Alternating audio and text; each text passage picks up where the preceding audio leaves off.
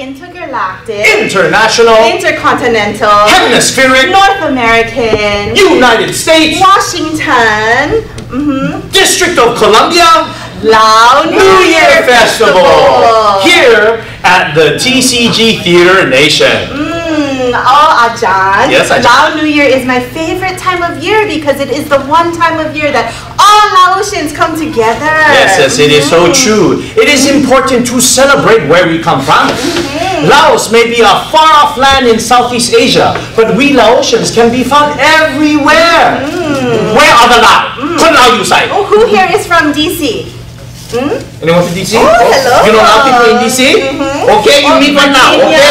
Virginia, yes, Maryland. There are Lao people. There are Lao people in New York, Massachusetts, Connecticut, Minnesota, Oklahoma, Texas, West Coast, or Oregon, California.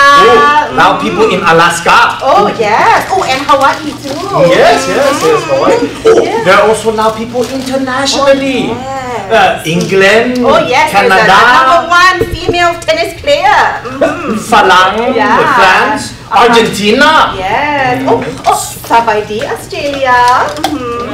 Ajahn Somsi, you should not bow so quickly. A true Lao properly greets someone and bows slowly. Yes, you know the young people, they often ask me, why is it grandma, grandpa? They see it so slowly. They take their time. Sabaidi. Are they tired? Are they lazy? Are they drunk? No, it is because they are very sabai. Man, now. Very relaxed. If I were to say to you, relax! I am not so relaxed. You are not so sabai. I am not so sabai. Okay, let's help Ajahn be sabai. Let's all put our hands together. Help me, please. Put your hand together. No, we call this by your heart, remember. Man, now. Okay. Sabai be on 3, okay? 1, 2, 3. Sabai. Oh, I feel better already. I hope oh, very nice.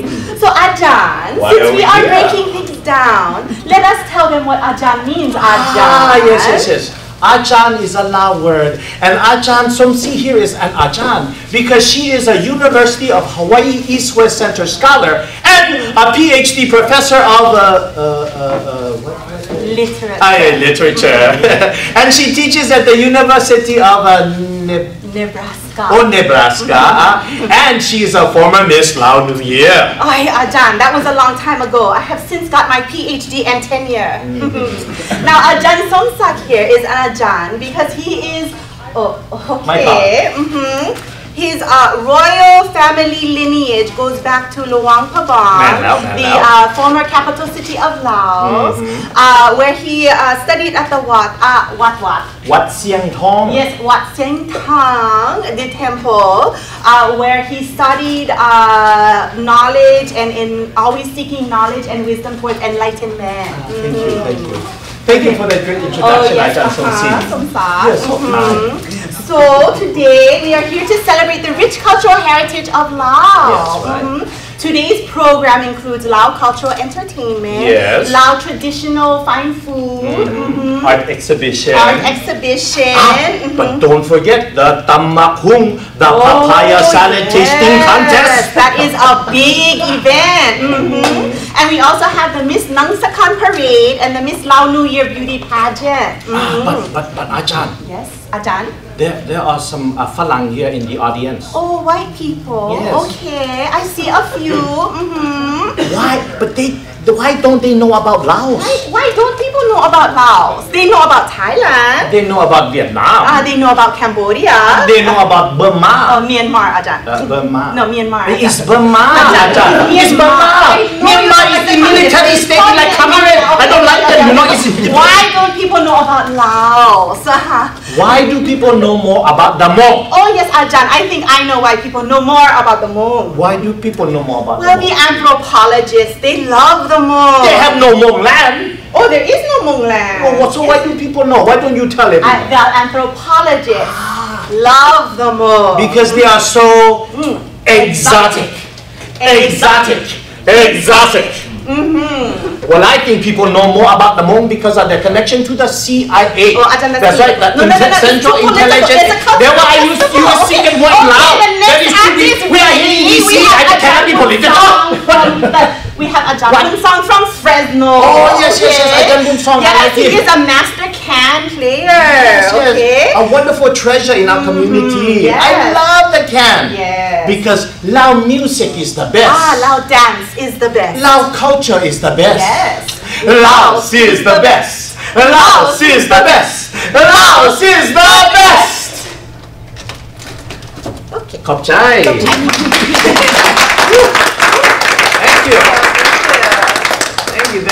you. So that's just a quick excerpt of our show, Refugee Nation, and we frame it in a Lao New Year festival. So in between the scenes, though, in between the festival scenes, we have scenes that take place out in the community and around the country.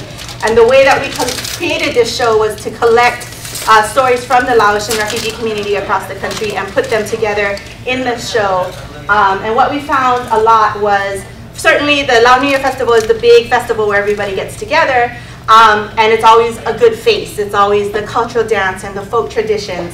But everyone on stage has had a refugee experience. And we were talking about most of the interviews that we found out at every city we went to. The big thing was intergenerational disconnect.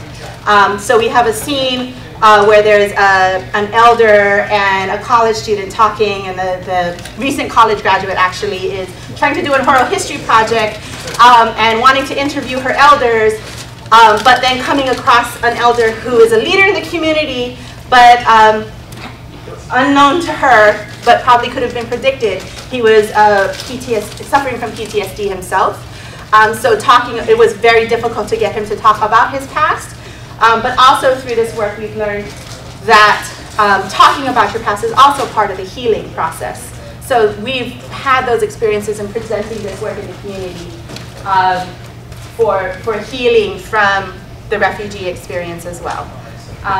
So the play took us about 10 years to develop. Having met different communities, and so this is an image of, if you can see the image, it's our presentation. I believe this one is at our most current version, which was presented at the Los Angeles Theater Center in Los Angeles.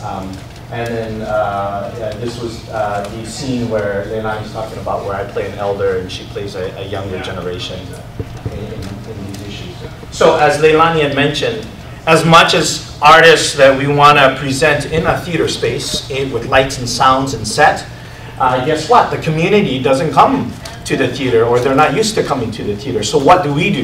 We go out into the community and we present. And this is actually a presentation of an excerpt of similar to what we just did at a Lao New Year Festival in Sacramento. And guess how many people were out there? Let me show you the crowd that was looking at us.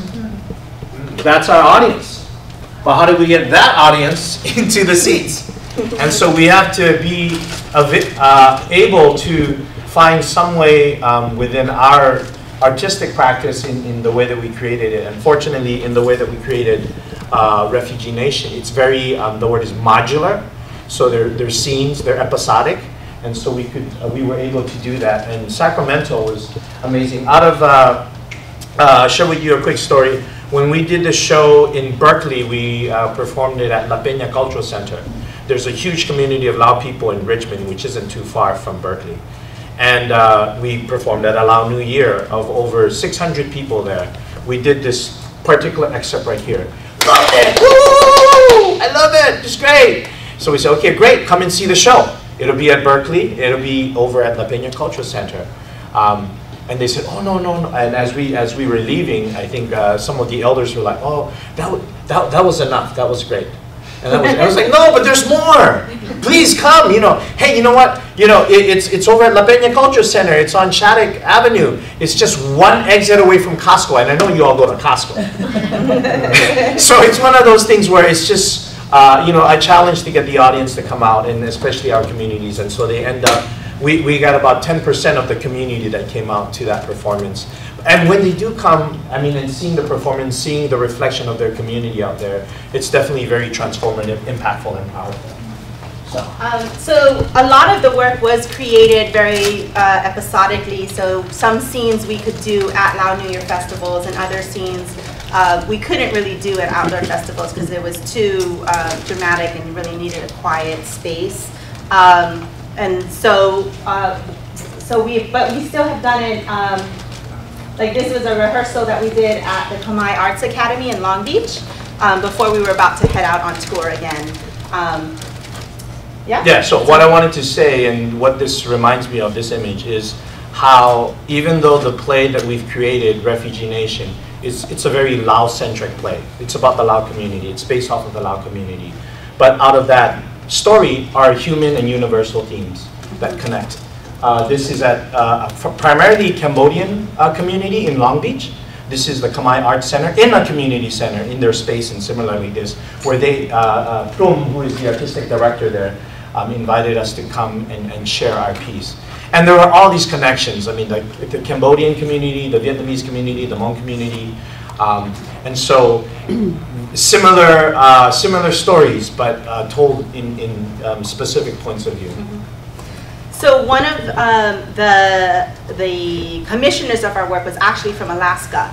And so one of our first places we went to was Anchorage, Alaska, and we presented an early version of the work. And Anchorage, people don't know, is per capita one of the most diverse cities in the country.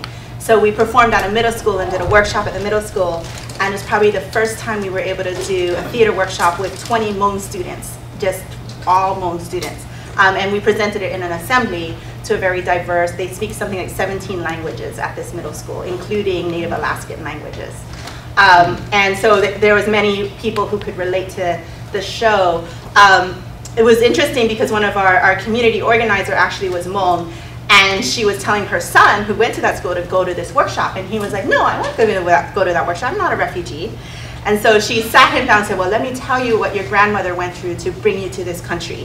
And by the end of by the time she told the story of escaping from Laos during the Vietnam War era and coming to the United States, he was proud to be a refugee and then came to the workshop and participated in the workshop. So that has happened with this work.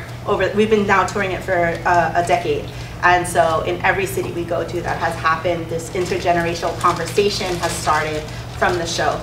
But very early on, we also were sent to Homer, Alaska, where there were no refugees. And so we were, well, how do we work with elementary, we've given an elementary school workshop. So how do we work with elementary school students to have them understand the story of a refugee? So we engaged various versions of Augusta Boal technique and various other techniques to help figure out how do we create empathy around the refugee experience. So, for example, anybody want to, hey Bernie, thanks for us pulling you in. Would you like to help with this workshop with us? Yeah. We're going to just demo it instead of making you all put down your lunch. And can we have one more volunteer? Anyone? We're going to do a little, come on. Okay, so are you guys familiar with the Augusta Boal? The who? Augusta Boal. The who? Model the image. Ever heard of Model the Image? Just teach them. Okay. Just teach them. Okay, we're going to do a speedy version of Model the Image. So, Model the Image is, do you know Model the Image? You heard? Small kind. Okay, so you are the sculptor, you are the clay. Okay? So he will create an image for us by positioning you without speaking in a position that reflects the image we're talking about. Okay, so model the image of, I'm going to be speedy, model the image of war.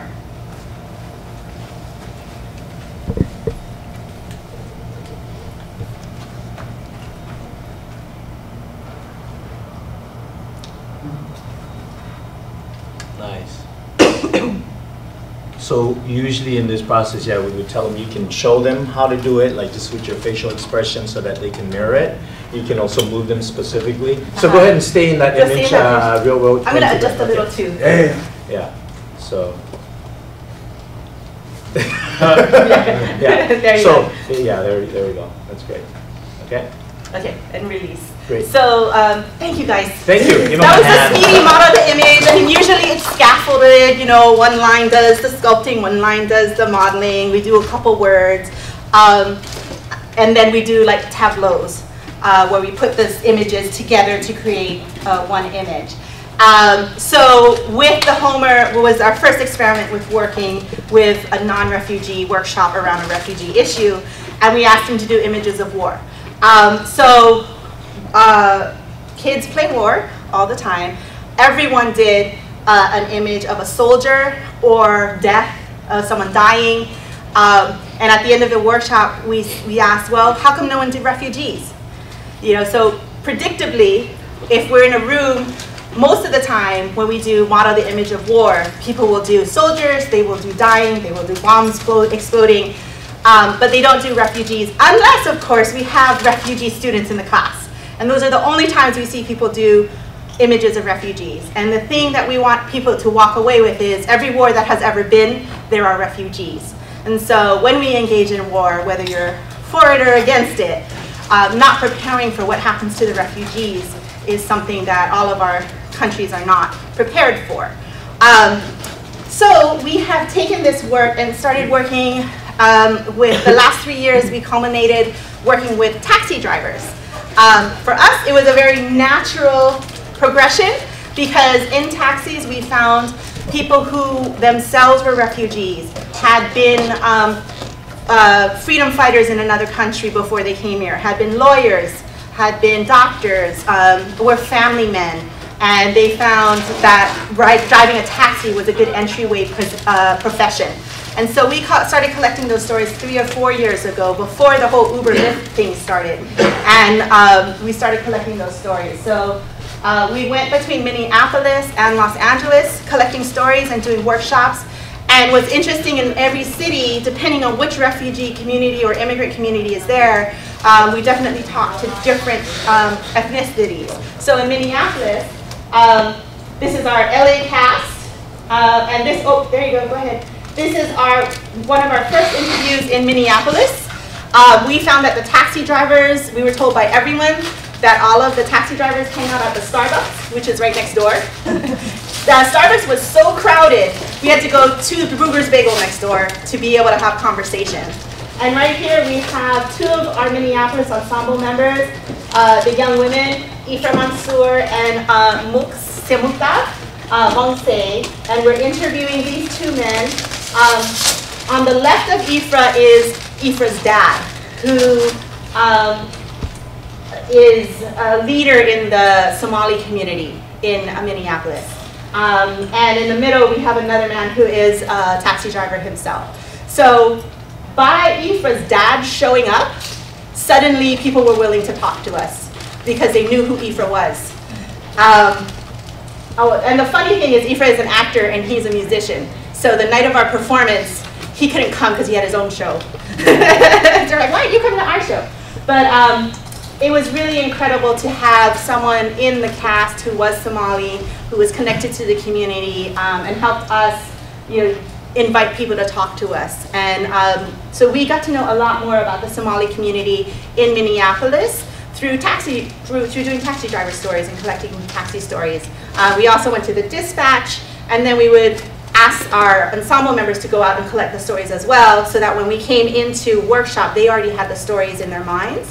And then we used various exercises and games to try to work with the stories and find interesting ways to play with the stories to create new stories and create the show that we did. And so we ultimately had an ensemble in 2 cities so that we were able to present Global Taxi Driver in Minneapolis with a mix of LA and Minneapolis actors, and then in Los Angeles, primarily LA actors, but a lot of Minneapolis stories. So next, just to add to what you're saying, so in addition to learning about the refugee community in Minneapolis and Somalia, because we were working with taxi drivers in LA, as we did interviews and checked out taxi companies, there were a lot of Eastern European, Ukrainian, Armenian. So it was really interesting to find these lines, these common ground, in terms of refugee stories. and very impactful. When we did it in Minneapolis at Intermediate Arts, a high school we worked with, Como High School, Como Park High School, brought their youth. Many of them are from Somalia, from that region. It was the first time they've ever heard their own language on stage. And it was just so very impactful and powerful for them to see that. And it was just through Global Taxi Drivers. So and again, we were working with, to give Intermediate Arts their props, we were working with them. And they set up the workshops in the schools. And that particular high school, again, was one of the most diverse high schools in Minnesota. And they speak numerous languages. We ended up doing a workshop with like 40, at least 40 or more students. And various, you know, some of the girls were in the headdress. So, you know, there were things that we needed to adjust to make sure that, you know, we didn't partner boys with girls, or the girls were partnered together so they could freely work with each other, especially around the model, touching each other. But of course, our well-prepared workshop is interrupted by a fire bell. So we were sent out of the cafeteria where we were doing the workshop into the snowy parking lot to kill time. And so finally I was like, well, which exercises can we do? So we did, we stood in a circle. I was like, okay, well, we're standing here long enough, let's try to do some exercises. So we stood in a circle and we did the very basic warm-up, where you do your hand 1, 2, 3, 4, 5, 1, 2, 3, 4, 5, 1, 2, 3, 4, 5, 1, 2, 3, 4, 5, 1, 2, 3, 4, 1, 2, 3, 4, 1, 2, 3, 4, down to 1. So we did that, and I'm like, okay, we're still standing here from 10 to 1. And I said, well, you know, there's so many languages in this circle. Let's do it in every language that we can think of.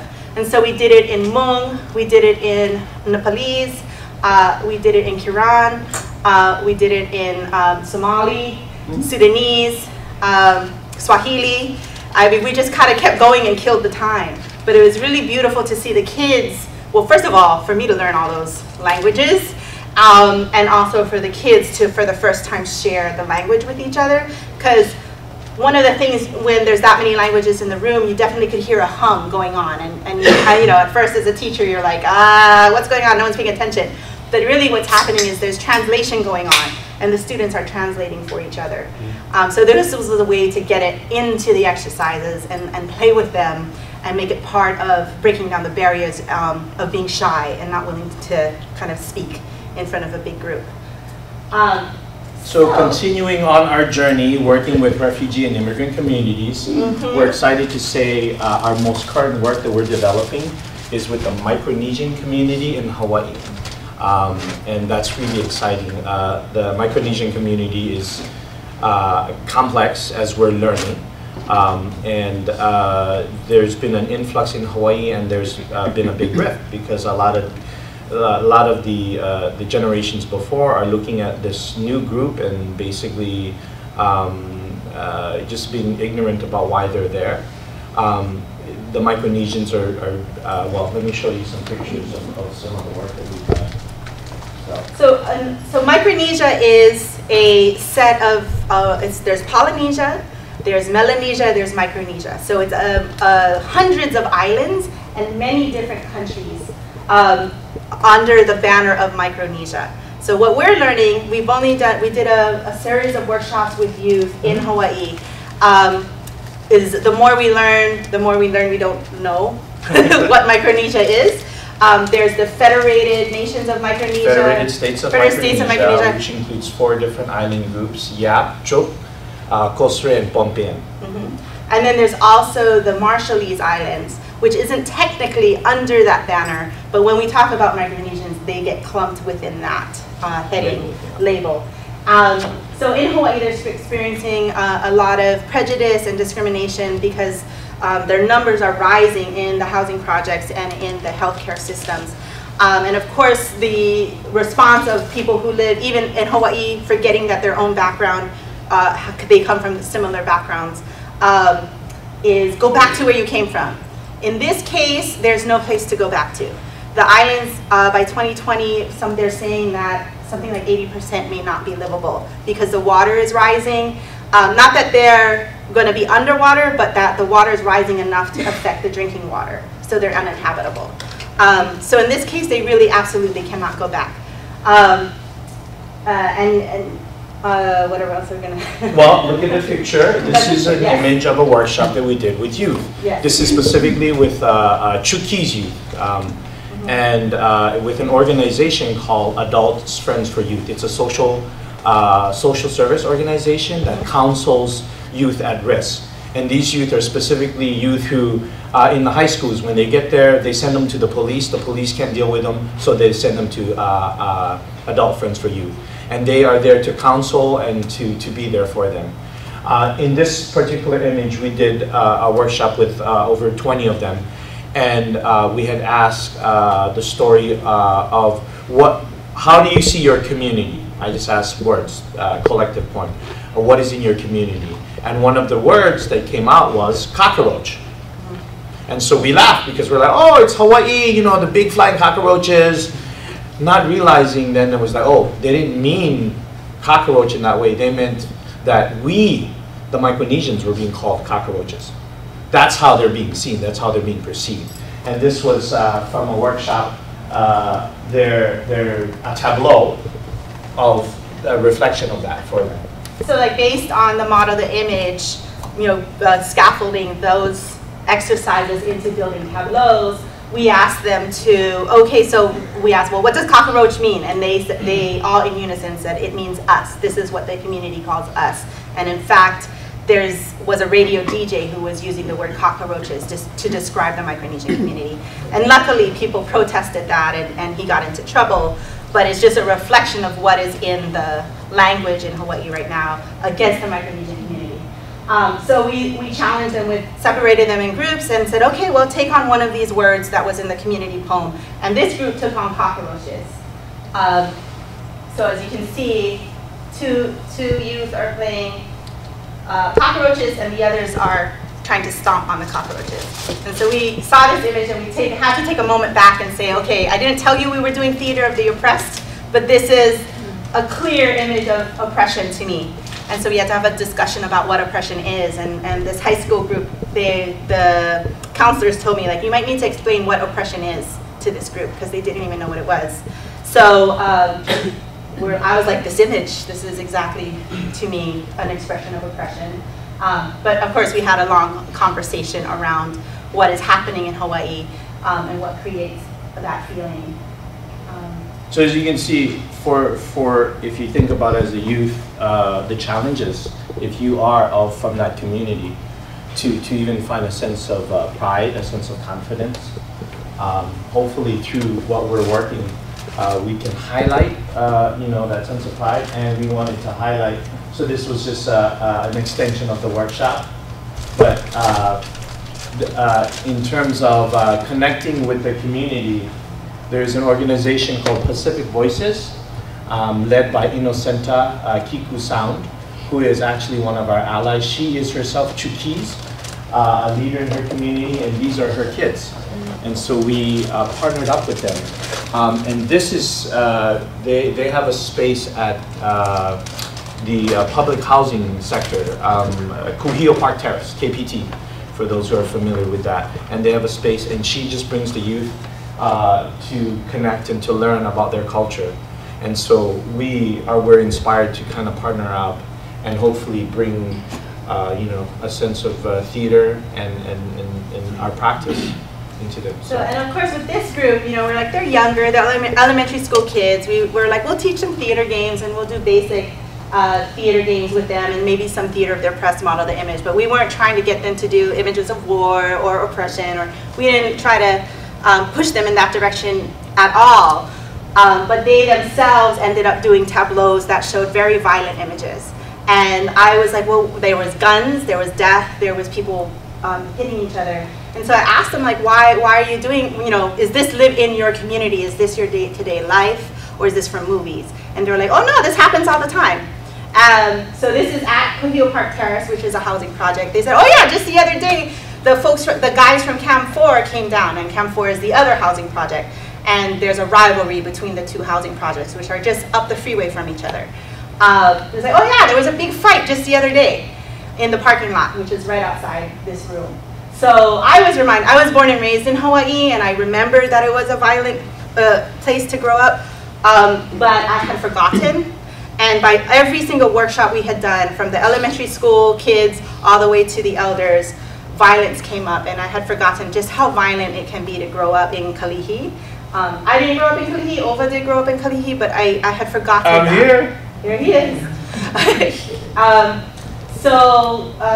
That was something that we're in the process of developing this work. We've just started. We're going to head back to Hawaii in July to do more story collection. Then at the same room as that, with Ino's help, she also put together she has a women's group with the Chukis women. So she invited me to come and be the guest speaker at the women's group. And she didn't tell them we were doing theater. I didn't want to, let on we were doing theater. I didn't want people to get scared. So we just did story circle style of theater, not telling them it was theater. And so we sat in a circle, and I did like the name game. So it's say your name and do a big motion with it. So it would be like, Ova, which he always does. And Ova, I can't do it as big as him. But they did it in their seats. And then, everyone does their name. But then we have to do everybody's name in the circle, so you remember everybody's name. So by the end of it, all of the women were like laughing and yelling, and they didn't necessarily leave their chairs, but they were sweating. So I'm like, okay guys, now I know you can be loud, and and I know you can be expressive, and I know you can tell your stories, and that was theater. You just did theater, and this is fun. So then we did, and then I did try to get them out of the seat by doing cultural mapping. Who here has done cultural mapping? You know what I'm talking about. So I asked them to, stand in the room where you were born. And so you get up and you stand in the room where you're born. Stand in the room where you live now. So I did it, and I wanted to see how is it a little bit different with Chukis women.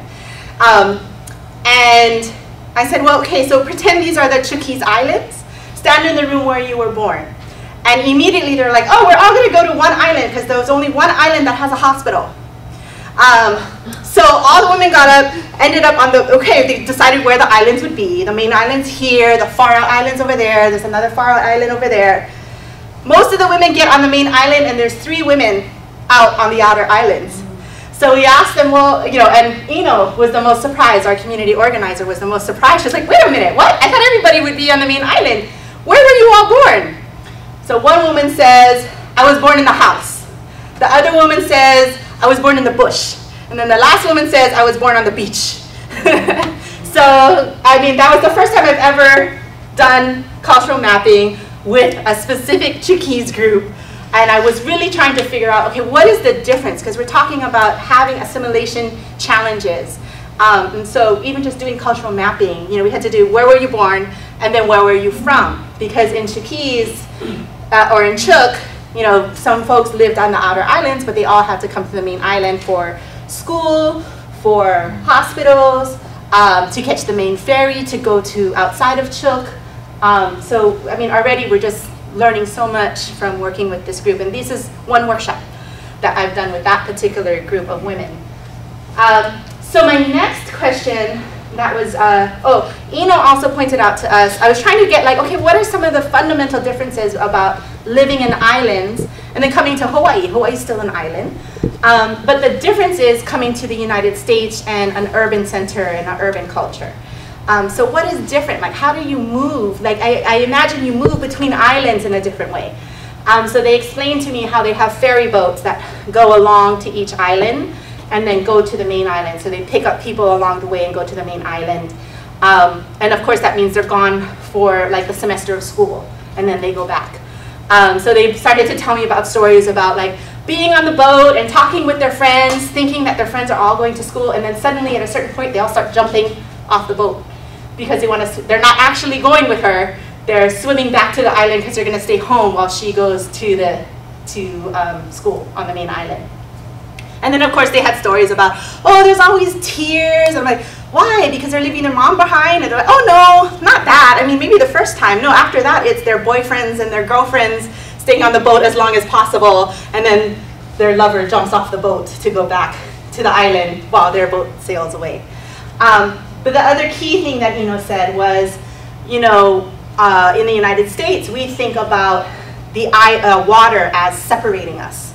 In Chuk, they think about the water as connecting us. So we are connected by the ocean. So with that, I wanted to introduce a writing exercise to you. Do you all have a writing? Do we have time still for writing? Yes, it's 1 o'clock. Let's do it. Let's do it. I would love to introduce this idea to you. So while you get out your utensils, I'll tell you a little bit story around how I came to this writing exercise. Our friend who's a poet and a cultural leader in Hawaii named Darlene Rodriguez, she's Filipina from Hawaii, introduced this writing exercise to me, and it's called I Carry in My Vaka. So vaka meaning canoe. So thinking about the first Hawaiians who sailed from Tahiti to Hawaii. When they left Tahiti, they didn't know where they were going. They didn't know they would end up. All they knew is that they weren't going to come back. They were just following the stars and the currents to find Hawaii. So I carry in my vaka, to me, it means you start off with the words just I carry in my vaka or I carry in my canoe, and then you write down what you would carry with you. So it could be very literal, the things you would carry with you. It could be metaphorical. Just think about that. I carry in my vaka. And we'll give you 5 minutes to just go ahead and write.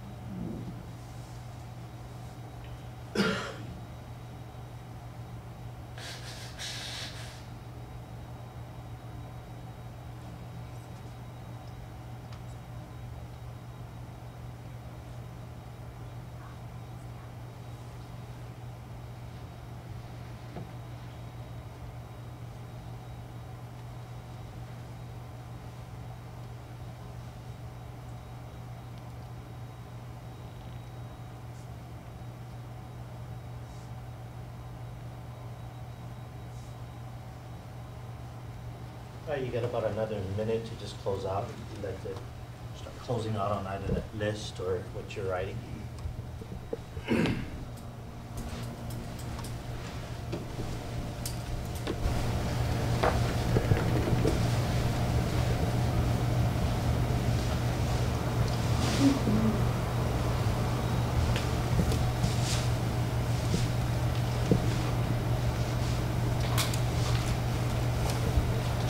Everyone good?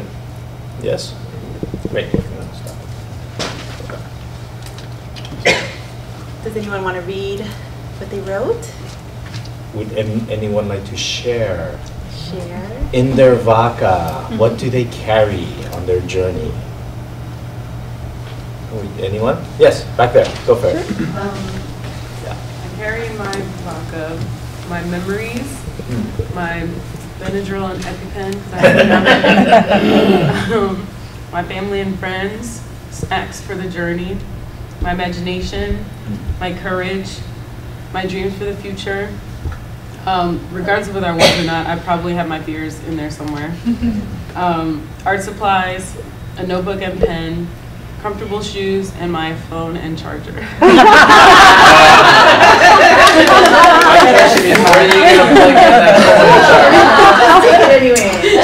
Soon the vodka will have the That's a modern vodka. Fear of the Walking Dead. Beautiful. Thank you.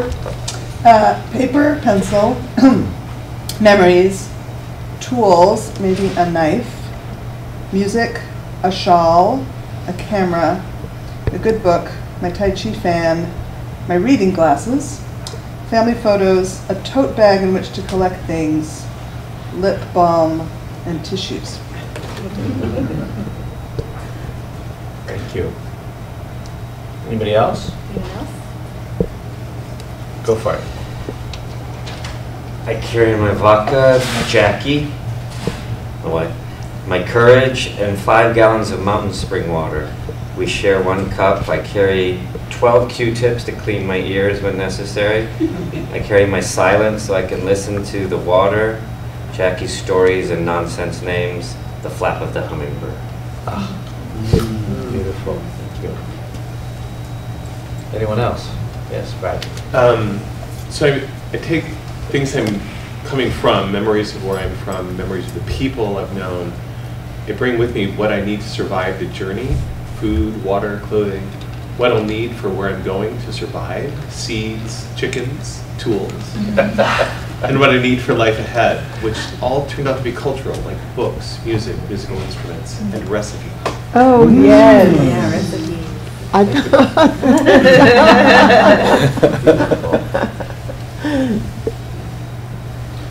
Anyone else want to share? And you don't have to if you don't want to, so we're just opening it up. Cool. You? Yeah? I'll share if not. Yeah, sure. Yeah? Let's do one more and then we'll Okay, mine was, and I'm sorry I came in late, so That's- mine was a little more metaphorical. That's perfect. It's all, Yeah. this I is an might- exercise. I Go might for get it. a little emotional, so there we go. I carry in my vaka the smell of yasmin on Puritans and preachers, privilege and guilt. An alphabet seen here as backwards with letters that connect and take shape depending where you put them. Mazahar and Kansas, Beirut and Bethesda, Mill Valley, New York, Washington, Trablos, Damascus, Halab, Palestine, villages in mountains that look to the sea. The Mediterranean. Hollowed buildings filled with bullet holes and memories. Streets I've never seen but recognize.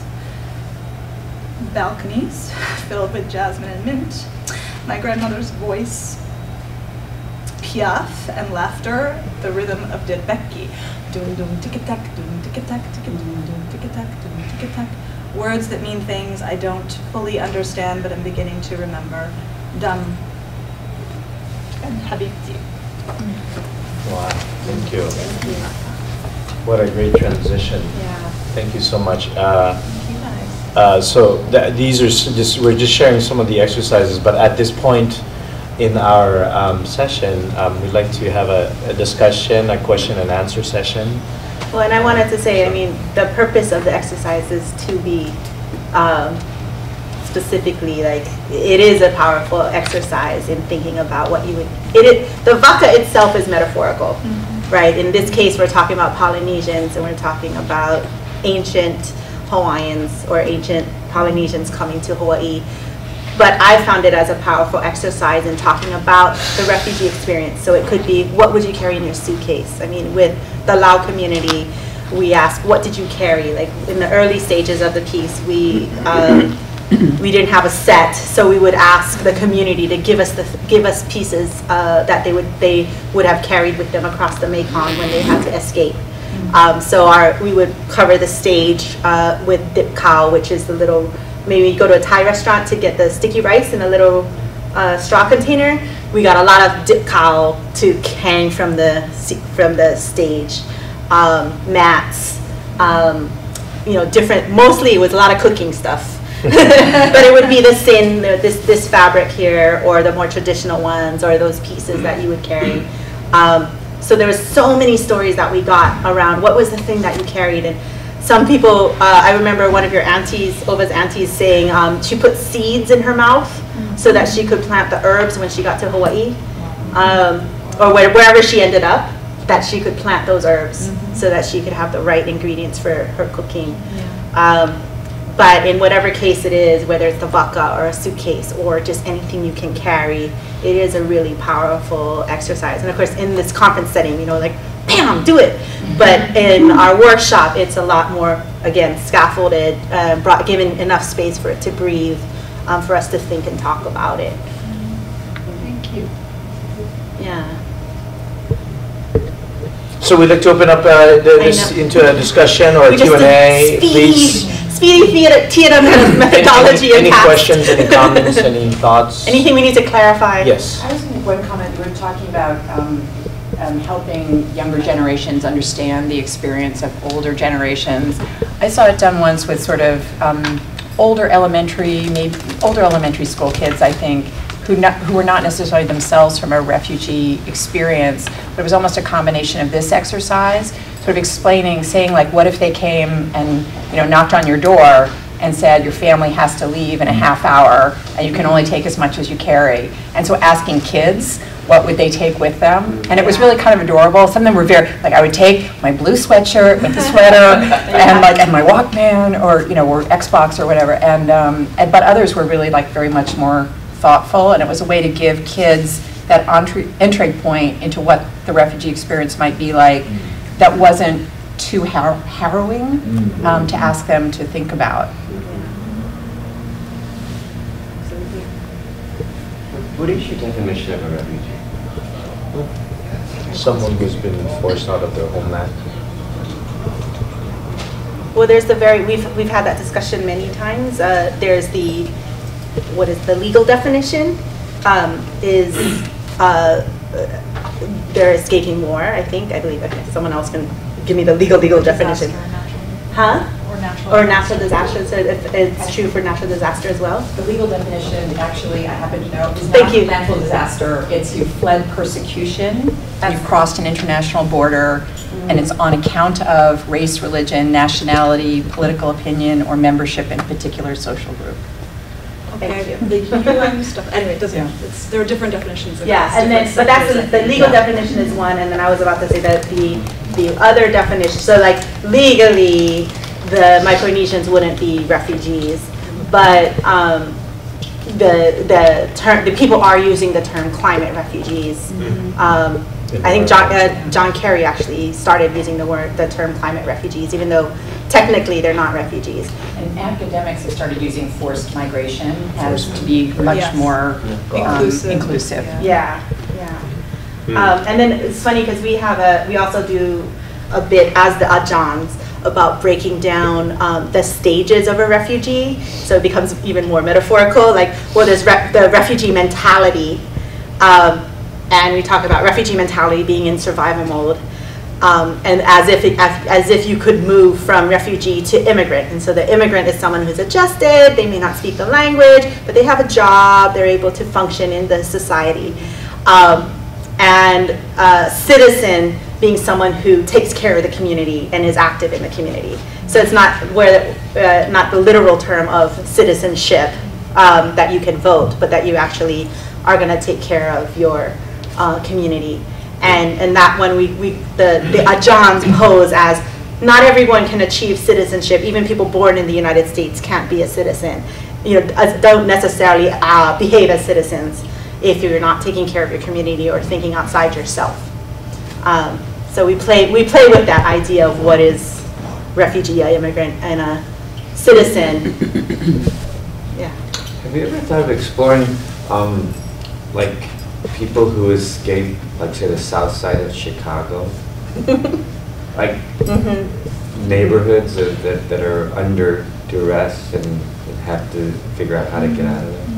Yeah, we've never specifically targeted that, but I mean, I think developing Refugee Nation, actually, there's this actually one story, one of the characters in it actually, in the interviews, he was actually a refugee from Laos. He didn't know he was, because his parents didn't tell him. He ended up being jumped into a gang.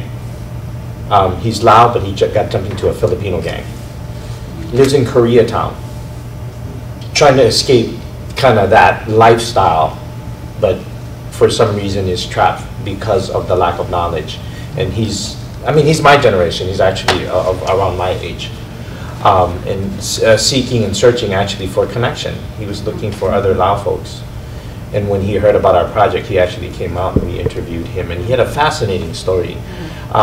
Because of getting in trouble, he was imprisoned. He did his years in prison, but right as he was about to get out, INS came and took him, and he was detained.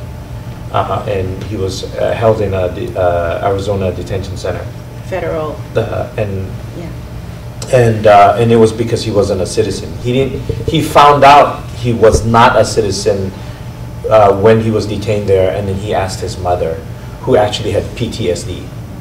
And so she, because of the fact that they hadn't communicated, I guess, in the years that they've been here, that post-war, after the effects of post-war, I guess, they never really had that conversation. Well, his lawyer forced him to find out, because he had to prove his refugee status. And at this point, he's in a federal prison. He had a gang life. He's not sure why he didn't even know he wasn't a citizen. So his lawyer said, you need to talk to your mom about how you got here. And that's when and to prove your refugee status. And that's the first time he spoke to his mother about escaping from Laos, about the Vietnam War. And of course, since she had PTSD, she didn't want to talk about it. And that's why she had never talked about it before. She was someone who lived in Los Angeles but never turned on the lights at night. Then that was one of her symptoms, because during wartime you don't want to be able to be seen, so you don't want to get bombed. So the sounds in LA are very triggered her, so the lights would always be off in their house at night. Anyway, so he had to go back to her and talk about this with her. But there was one clear case of like needing to understand your refugee status and not knowing that you weren't a citizen. He wasn't a citizen, he just didn't know.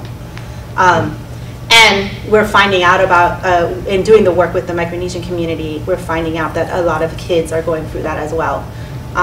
And it's also not as clear cut, because Micronesians aren't coming from war. They're, and they're not, there's citizenship, there's weird, I'm so not good with remembering the legal ramifications that are going on between the U.S. and Micronesia, but there's a lot of, there's some laws that are saying they can't become citizens, so there's a whole bunch of different things going on, with that community.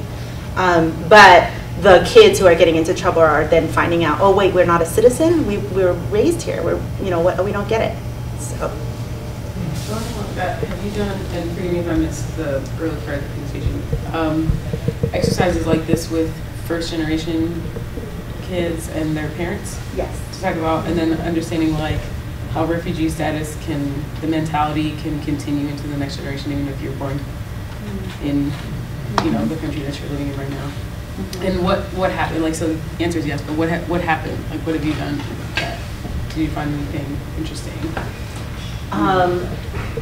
Well, like the Micronesian groups that we were talking about, they're all, the women were definitely first generation, the kids were first generation, yeah, even the youth, the high school youth were all first generation. I'm sorry, what was the rest of it? So the impact. Yeah, thank you.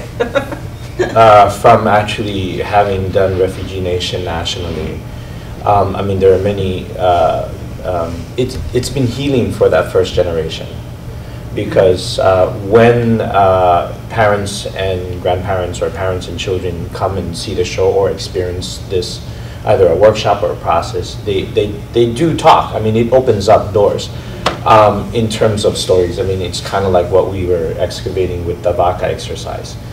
One example was actually in Minneapolis when we did Refugee Nation. We met a Lao man who was actually in the military. He saw a map of the bombing sites, and he actually revealed to us that he helped radio in. He's Lao. He fought with the U.S. against the other regime. And he called in, he's bombing his own people in his own country. He actually, because of being a part of this experience and seeing Refugee Nation, it opened up, it was a healing thing for him, because he felt really guilty being you know, and bombing his own people. It took him that long. He was actually in prison in a re-education camp after the war, and then he was let go and released afterwards. So he had this whole journey. But it opens, and so his kids actually are learning more because it's basically, we've been a catalyst for dialogue. Another really great, wonderful story is when we did it in Alaska. There's a large veterans community there from various different wars, and actually when we did the show, one of the veterans came up to me after the show and he gave me a picture. And I was like, what is this picture? And it was actually a picture of him doing covert work with the US. He's American. He's white as white can be. And but because he was a veteran of the Vietnam War, he wanted to give me this to share. And he was like, we need to tell these stories. So those are the transformative, impactful stories that we can share. I mean, it's when we early couple years we started doing this project. We started talking about the re-education camps. They call it seminar, but it's actually communist detention centers in Laos that happened after the Vietnam War. And we were talking to, his mom had seen the show for the first time. Ova's mom had seen the show for the first time, and we went out to dinner and we're talking to her, and Ova was like, wait a minute, Mom, Dad, what happened between the end of the war and us coming to the U.S.? That was, what, 5 years or something? Yeah, from 1975 to 79. We arrived there in 79. The war was over in 75. So there's a 4-year gap there. So I was like, Mom, what happened? What happened when the war, ended? And she goes, oh, you didn't know? Your dad was taken to a seminar camp. He was taken to a re-education camp. This is all the years that I've lived. I mean, it was close to 30 years. I've never heard of this story. So it took us doing the show to have her reveal the story of, to me. And I think that's where I think generationally it's a struggle for them. And I mean, seeing the show, I mean, the show is about this. The two things is, I want to know my history, and this is mostly from the younger generation. I really want to know my history, and then the older generation saying, I want to forget my past. And that's that conflict that we kind of share. And I mean, and it's open, and then hopefully through the show, people are open to that. So yes. That's what I want from my parents. Right now, so I'm trying to exactly. I just want to piggyback on that idea, because I have a show that's also, I'm Lebanese, and so it's about the talking to my grandmother. I've done a lot of work with the UN around these stories. And that, what you were saying from me, experience that sometimes the people who don't want to carry that anymore actually find a relief in telling it to the people who want to carry it now. Yeah. And then the act that I was reminded of just literally speaking it. I'm a writer, I'm a performer, I do this, but even so, you know, the act of telling it and what that raises is so powerful. And I'm just really, I'm sorry that I missed the beginning, and I'd love to hear more about how you've used that in different communities. Just this small exercise and that intergenerational sort of healing. Yeah, I think. Before I forget, I also want to make sure that you, I don't know where your funding sources are, all of that, but you know, having done some stuff with the UN, I think there would be some really interesting overlaps in what you're doing because of their, like they have, you know, a lot of focus obviously on refugee migration stuff as well, Okay. especially in there. We gotta wrap up.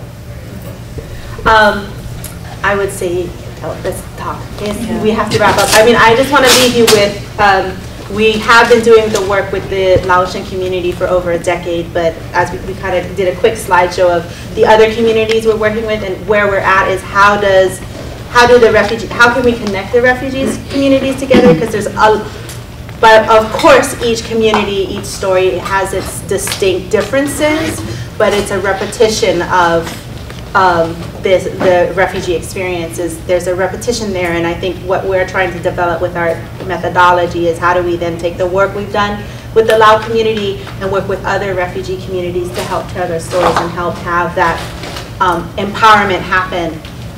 So like we've had recent refugees come and see our show Refugee Nation and be like, oh, that's happening in our community. Is this what happens when you come to the United States? And we're like, well, yeah. Yeah, but now there's resources. So some of the folks that we've met along the way who are Ova's generation, 1.5 generation, are now in key positions in like Catholic social charities, refugee resettlement. We've met immigration officers who were once refugees themselves. So I think that there has been progress. And so as artists, I'd like to be part of that progress of at least helping people, helping the new refugees adjust through art. Yeah. Well, Kop Chai Lai Lai, as we say in Lao, mahalo, and thank you very much for being as part of our session. Thank you so